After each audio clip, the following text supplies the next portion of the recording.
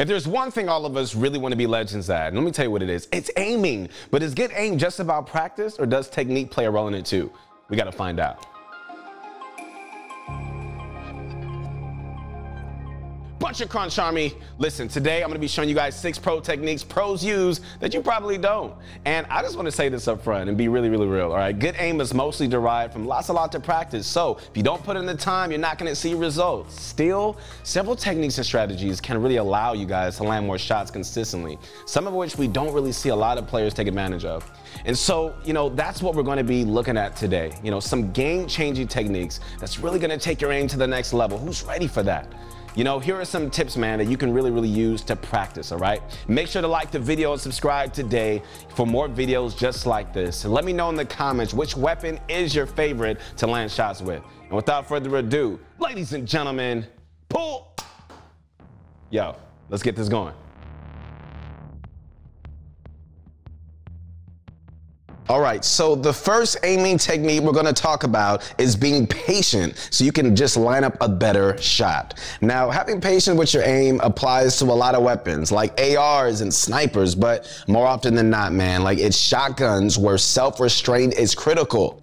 Now, this was true with the pump last season, but now that the charge is back, it's become even more beneficial for us to be patient with our shots. Obviously, the charge is one of the more potent weapons in the game, but due to its slow fire rate, you usually get punished hard if you miss a shot. So compared to always going for fast flicks, this is where being patient can actually help a lot, especially when it comes to hitting those killer 200+ headshots.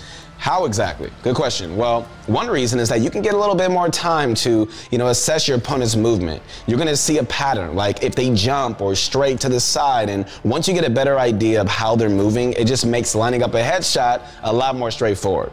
Now, to us, the best example of a pro who's perfected this technique is FaZe Martaz. Okay, so a lot of these clips are from last season when the pump was around, but the same applies with the charge. So just note how he actually takes his time. For the most part, he'll take like a half of a second lining up a shot in a point-blank fight, such as, when he's in the same box as his opponent or when he's just got his opponent trapped with piece control. But if there is no immediate piece control opportunity, or, he has to shoot before his opponent builds cover, that's when he'll go for a flick since time is of the essence. So in summary, yes, flicks can still be very beneficial, guys, but for those do or die situations, it's better just to take an extra half a second and just make sure your shot is on point before pulling the trigger. Just make sure you practice, all right? We 100% recommend training this technique in Raiders Aim Duel map. Load it up, but don't go for flicks, all right? Instead, try to hit as many 200+ charge shots as you can. Seeing that big number is key here, my friends, so keep at it, and you're gonna start one-shotting it more often. Okay, so before we move on, if you ever wanted to learn from one of the greats, make sure to check out Clix's exclusive master course on ProGuides, where Clix tells the secrets of how to become the world-class pro and box fighter he is today. It is crazy. Don't waste time learning them yourself. Click here and just check the description and just gain access to Clix's master course today. Okay, we gotta move on. When it comes to hitting consistent 200 pumps, another crucial factor is your crosshair placement. Now, the basic idea behind crosshair placement is to always have your reticle aimed at a critical spot where you think an opponent's gonna peek. This is so fundamental because proper crosshair placement shortens the distance that you're gonna have to move your crosshair, which in turn allows you to shoot quicker and with higher accuracy. So for example, if you make a window edit and you peek it from the left, where should you aim? Well, you could just stare at the wall and just strafe right until your crosshair ends up over the open window. However, let me say this, with that, your opponent could peek first and just clap you. A better choice, I would say, is to keep your crosshair at head height on the window at all times and just adjust it as you strafe to the right. And that way, you're always gonna be ready to shoot. This is just one example, but hopefully you guys really get the picture, right? And I know that when things get crazy in game, you don't really have the time to consider precisely where you need to place your crosshair. I get it. So in general, a good rule of thumb is to always default your crosshair position to head height. And, just only adjust, based on if the situation calls for something else. It takes a lot of really getting used to, but since most fights happen on an equal level, that's where you should always default your crosshair to. So remember, try to keep your crosshair head level and just aim it where you think opponents are going to peek. And in a nutshell, like, that's the proper crosshair placement. And doing so will have you hitting way more shots. All right, we gotta move on, man. We gotta move on. Next, I wanna talk about tap firing and first shot accuracy. All right, first things first, like, what in the world is tap firing? Well, it's when you fire slightly slower than a full spray with a rifle, but not slow enough to initiate first shot accuracy. And in our experience, tap firing makes your shots more accurate than a full spray without hurting your overall damage potential. And the reason behind that seems to be that your rifle's recoil does reset just a bit more than, when compared to a full auto spray, making your bloom not as miserable. And so with that said though, like, the difference is minor compared to a full auto spray. So at close distances, like maybe within 30 meters, full auto or tap fire probably won't make too much of a difference. But beyond that, like 35 meters plus, tap firing is more beneficial. And from what we've seen, it just leads to more consistent aim. Okay, further than 100 meters though, I'd say that you should almost exclusively use first shot accuracy, aka when you stand still and just let your crosshair tighten, since it can be extremely powerful against players really far in the distance. Unfortunately though, like, some of us aren't really too confident in our long distance aim yet, and if that's the reason you avoid using first shot accuracy, then you definitely need to hit up an aim trainer. All right guys, Skavox Aim Trainer by Dunwozy, for instance, offers so much and really the best choice for a lot of us, all right? You gotta check it out, guys, check it out. Both the Tile Frenzy and Raindrop drills are insanely useful for training with first shot accuracy.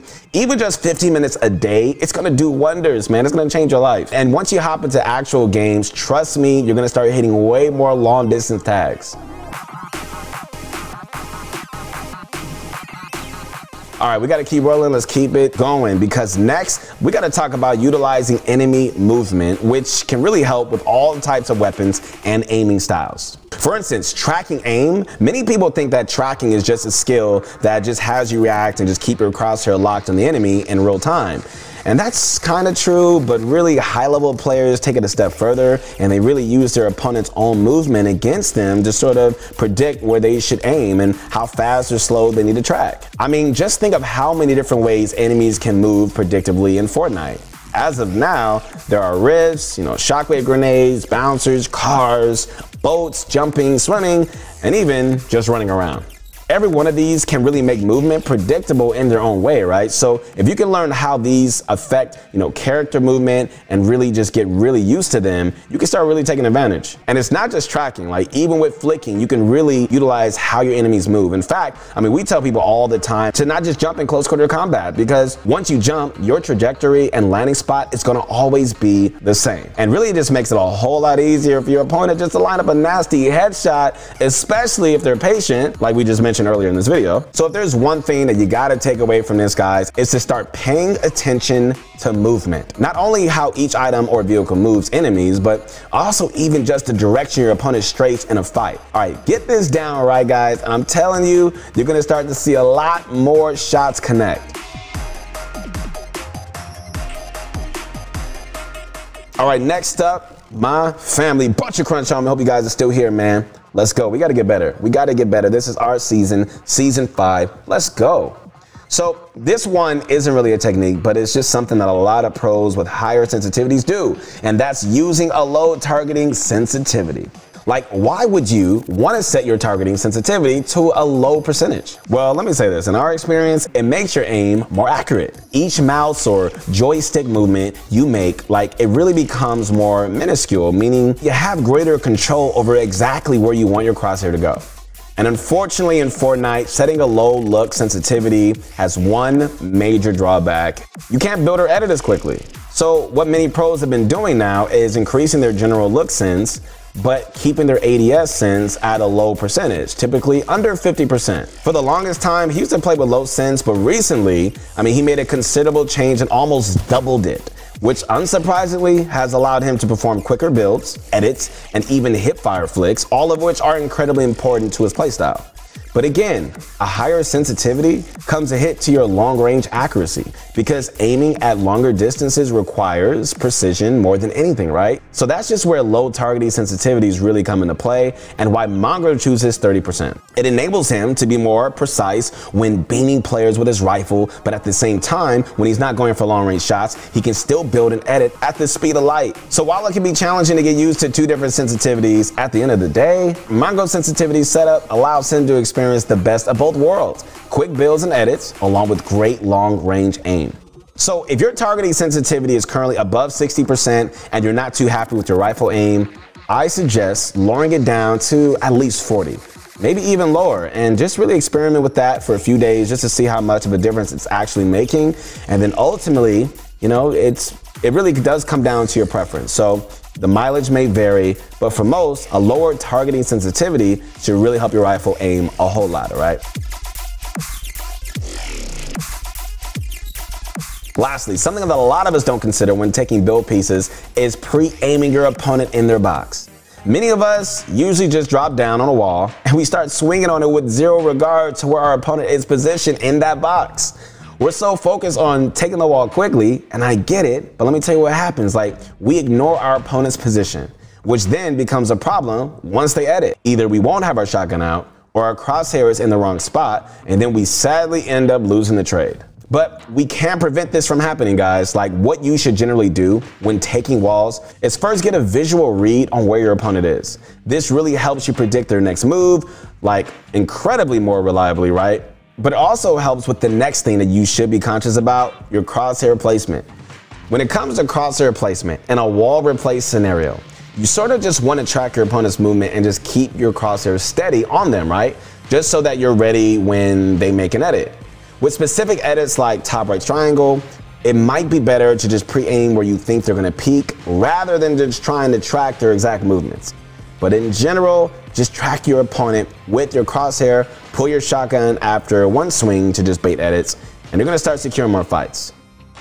All right, guys, we gotta do a recap real quick. Here we go. The first thing, try to be patient and line up your shotgun shots instead of just flicking all the time. Make sure that you always consider proper crosshair placement and resetting the head height. When it comes to rifles, spray at close range, all right? Tap fire at medium range and use first shot accuracy at long range.